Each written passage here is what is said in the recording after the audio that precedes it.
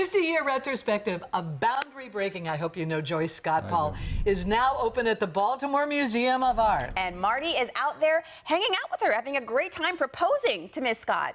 Yeah.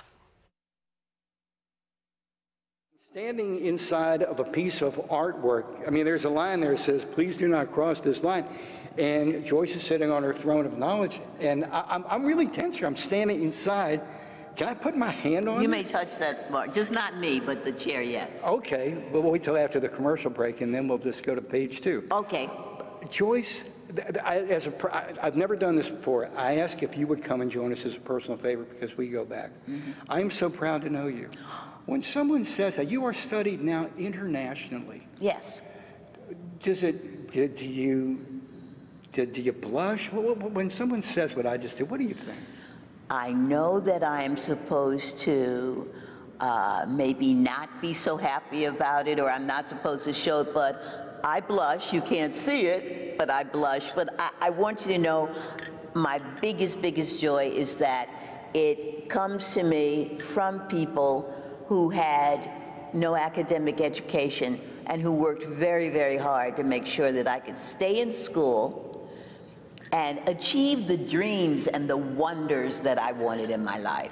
The color that is in the BMA, the work that you do, is extraordinary. I just jokingly said, we're surrounded by a million beads, and you went, oh yeah, at least, I would think. I mean, it's the entire second floor here. We just plopped you down on your throne. They gave me the whole floor, y'all. Mike, we got 1 minute. Tell us about this piece you're sitting on. I was curious about the books. Well, this is what I call the seat of knowledge. He said the throne. I don't know why. Because you're the queen. Well, and there it is. But I was someone, as I said, both my parents were sharecroppers, and they didn't go to school, really. It was one of the things that they were sad about. So they always gave me books, and I went to the library across the street, and I was surrounded by knowledge by the community, and it is the thing that has placed me in the position that I'm in today. It has a lot to do with finding your way through books and learning and connecting with other people with this knowledge. If you go to the BMA website, artbma.org, you can find out more about the Joyce Scott retrospective, if you will. But coming up next half hour, I asked you off camera, and you said you'd be happy to do the following. If you're a father or a mother and you've got a young one at home, I said, Joyce, I'm going to ask you a question. I'll get your answer next half hour.